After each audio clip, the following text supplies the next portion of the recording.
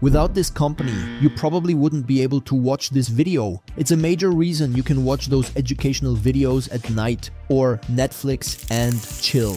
This story begins in 2002 with a project that seemed like just another tech venture. It was just meant to support one company's ambitious goals, but turned into something much more.